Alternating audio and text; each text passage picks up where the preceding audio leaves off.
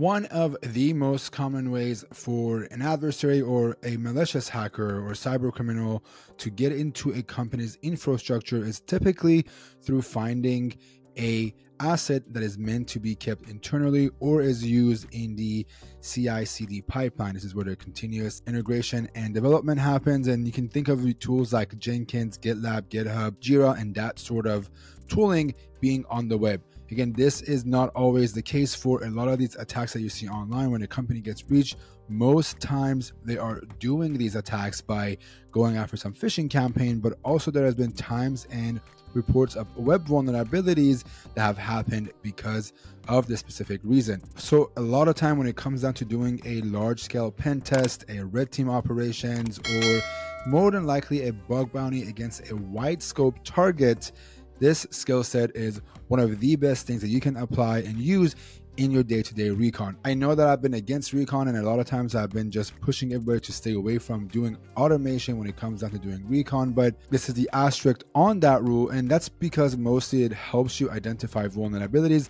that could translate into a critical vulnerability itself. And that's because it helps you identify critical vulnerabilities that you can dig into and maybe escalate to a critical vulnerability. So with that said, I want to showcase this, but because this is a bit of a sensitive topic and I can't just do it live or have a demo because this is not something I can do in a lab environment, at least not yet, I kind of wanted to just show you based on really old recon data that I collected from one of my streams back in the day and kind of just look at this giant pile of subdomains for this company and show you, how do you identify this? How do you get started with this concept? How do you find assets that are meant to be internal without just relying on those keywords? So the first step to actually do that is to take a look at your entire list of subdomains and do exactly what your first initial thoughts were. Look for those Jenkins, GitLab, and those keywords that you know are very beneficial. Let me just jump into it. Maybe we can look at it live together. It would make more sense.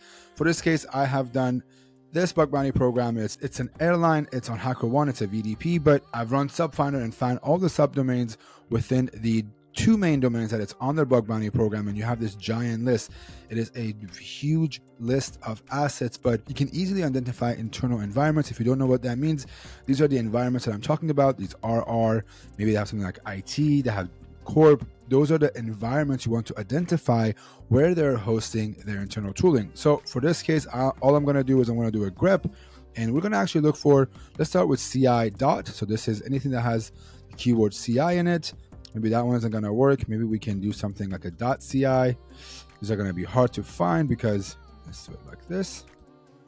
So you can see there is a CI under the UAT, for example, and UAT a lot of times is a environment that is meant for developers to use. So maybe this example would be a good one to take a look at. I don't want to open any of these websites. I don't even know if they're alive, but I'm going to talk about that in just a bit. But I want to kind of show you how I'm going to look for these specific environments like that one. So the other one I want to look at is Jenkins.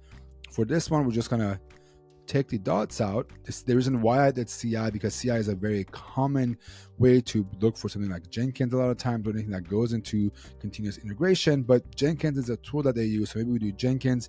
You can see there's multiple Jenkins within multiple environments. And let me just do a sort U. What sort U does is that it gives you a list of unique domains. And right here we can see that these are all the unique ones, but there is an xp.latam.com, and there's also, it looks like GCP.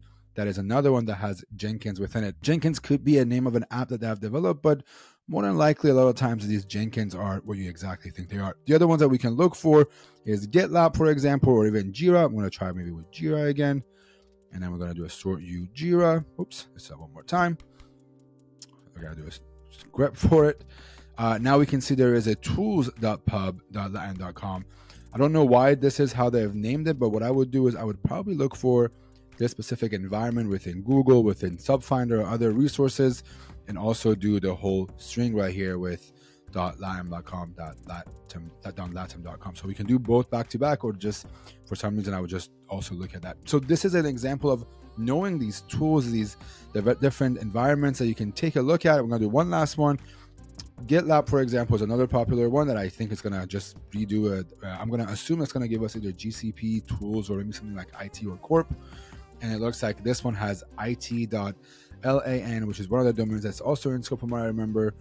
That's also within the rule of this program, but GitLab.it is another one. So what I would do in this case is I would start taking notes of these different environments. So I would take IT and maybe type it in to a file. So we're just going to call this targets. We're going to call this juicy targets.txt. And then what we're going to do is we're going to add this one, this pub or tools.pub, even though pub could be public, but the keyword tools are an interesting one. So we're going to add that to our juicy targets.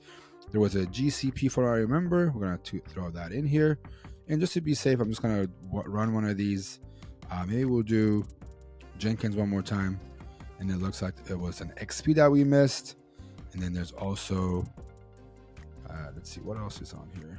I think XP is the only one. Oh, GCP right there. GCP is the one that we missed. So we're going to put GCP also into our list right here. So now these become your main targets. So let me look at these really quick.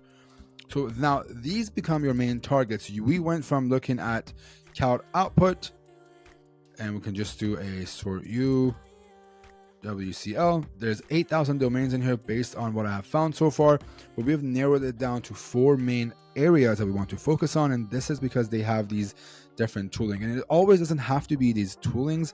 You can also look for APIs and things like that within these domains. But one of the ways that I typically do on my engagements, whether it's bug bounties or if I'm doing a pen test or consultancy, and they ask you to look at their external parameter and look at their external assets and see what is vulnerable and easy to get in. These are the environments. This is how I identify them, and these are the ones that are prioritized.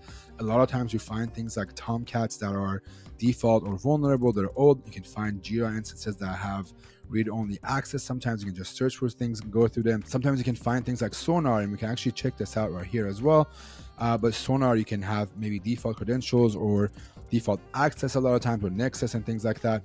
But right here we can see there's a cloud.xp, so we have it covered, and we have IT already covered. But you also get these different tools that may have default credentials. And I know with bug bounties, a lot of times this might be covered more often, but in the case of a red team or even doing a pen test, a lot of times I have more success with this. So I wanted to kind of talk about these.